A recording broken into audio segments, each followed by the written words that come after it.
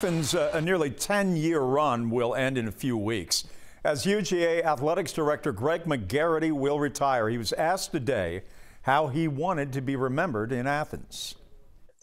You know, you wanted to come in every day, give it your best shot, and do the best you could and let the chips fall where they may. But if you can leave and just say you made it just a little bit better, I think that would be all I would want on my